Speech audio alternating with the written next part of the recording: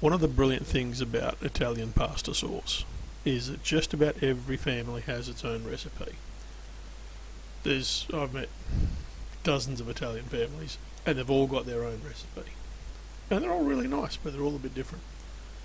Which means the recipes don't get written down very much, and you'll find that particularly the older generation, a handful of this and a spoonful of that, and then maybe a spoonful of something else, and the recipe changes every day. So this time I've actually written down and weighed everything that got put into the pot. First up, you're going to need to dice your onions. Now, you can use a sharp knife to do it, but it's much easier with a mandolin that has a dicing attachment. If you have the mandolin, for the love of God, be careful with the damn thing. They'll take bits of your fingers off as soon as look at you. Use the safety handle that's provided with it. Put your onion in the little handle and use that to run the onion up and down against the mandolin. If not, you will lose bits of your fingers, trust me. The great thing about a mandolin is it makes dicing onions really, really fast. You'll start with a kilo of onions and you should end up with about 750 grams of diced onions. Don't sweat it if you're out by a couple of grams here or there. It won't make a difference to the end product that you come up with.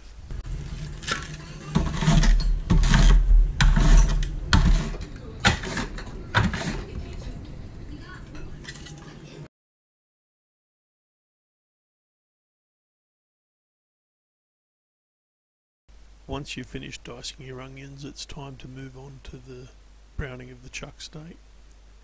Now, I find it easy to get everything out in advance and ready to go, and that includes heating up the pan. That's really important when you're browning meat. If you're using stainless steel, preheat your pan for about 4 or 5 minutes on high heat. If you're using cast iron, preheat it 5 to 10 minutes on a high heat. Don't put oil in the pan. You oil the steak and then put the steak in the pan, and that way you don't have to worry too much about splashing yourself. Certainly not with the first one anyway. These steaks are quite thick, so they get 3 to 4 minutes each side. You're not trying to cook them. It doesn't matter if they're raw in the middle because they're going to spend 6 hours in the pot or 3 hours in the pot. They'll be cooked by the end of that. You're just trying to put some colour. I mean, technically chefs will cut on with the Maillard reaction, whatever it's called. Basically the brown meat gives it a better flavour, and that's what you're looking for here.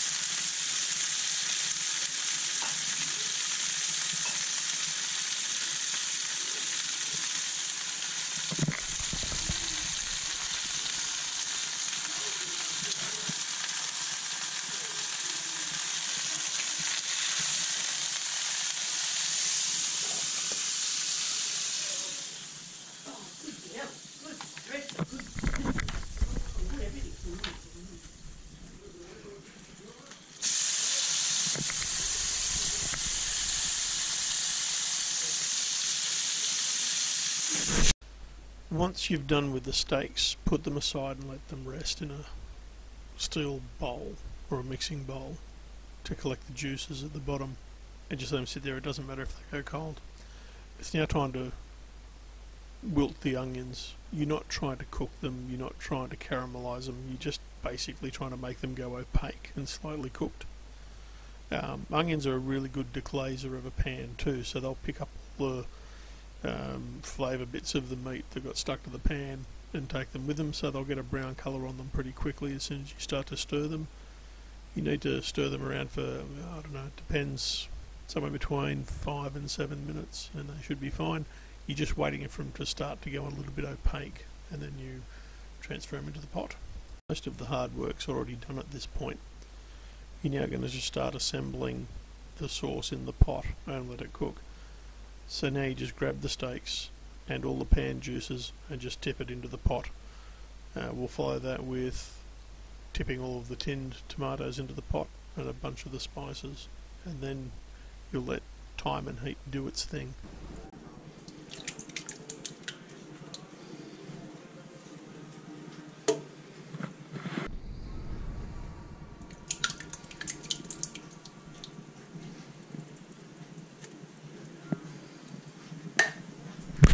when you're adding the water, you might as well use it to wash some of the diced tomatoes that got stuck to the inside of the tin out of those tins and into your dish. You've paid for the tomatoes after all, you might as well use them. After that, it's tomato paste, 2 tubs of tomato paste, it's about 280 grams, and then half a tube of basil paste. We'll add some fresh diced basil towards the end. This basil's more for adding, more balancing out flavours in the pot.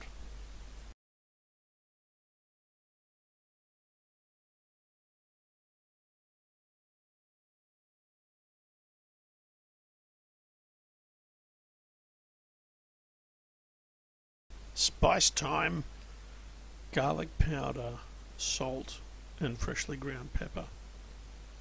The garlic powder, pretty easy, pour it in and measure the weight with the scales. The salt, pretty much the same. Freshly ground pepper, however, that's a pain in the arse. I was grinding pepper for like 5 minutes, as I think you're about to find out. Worth the wait though.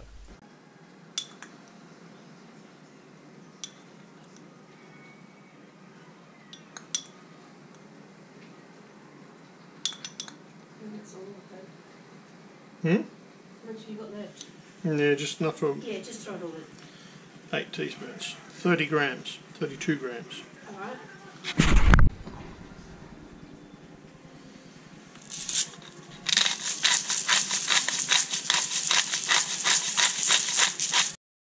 Here we go, pepper grinding at long last. I've edited about 7 minutes of pepper grinding out of this, so you only have to sit through about 1.5 minutes of it. But honestly, feel free to fast forward until I get to the end of the pepper grinding, because I think it's going to be pretty boring. But there's a lot of grinding involved.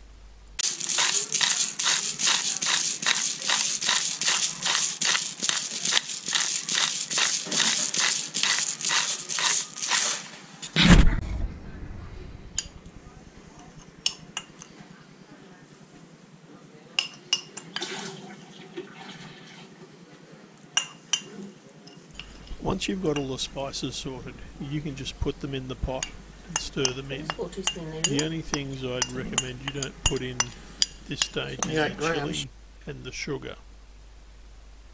They need a gentle hand. Don't care how hot you think you like your chilli. If you put it in now, it's going to be a lot stronger flavour when you get to the end of the process.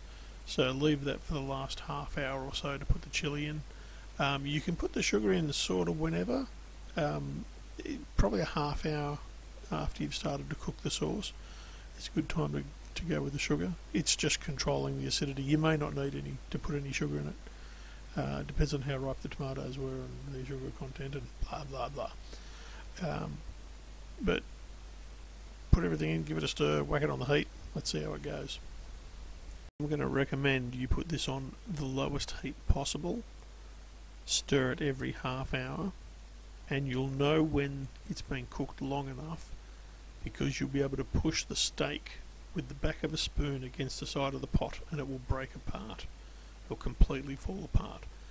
This is the point at which you take the steak out of the sauce using your tongs or a spider if you need to, put it into a pot and then just stir the steaks with a fork and they'll all fall apart, and you put that mixture back into your sauce. You're almost done at this point. This is where you add your 10 grams of pre-cut fresh basil, finely julienned or diced or chopped, however you want to put it. This is also the time to start adding your chili. If you've got a high tolerance for chili, maybe for you it's 2 tablespoons, not 2 teaspoons like it is for me. But I would really recommend add it in small quantities, give it 10 minutes to cook through and then taste it, because you're going to reduce the mixture towards the end by about 20%, so it'll increase the power of the chili in the sauce by about 20%, so you do need to keep that in mind.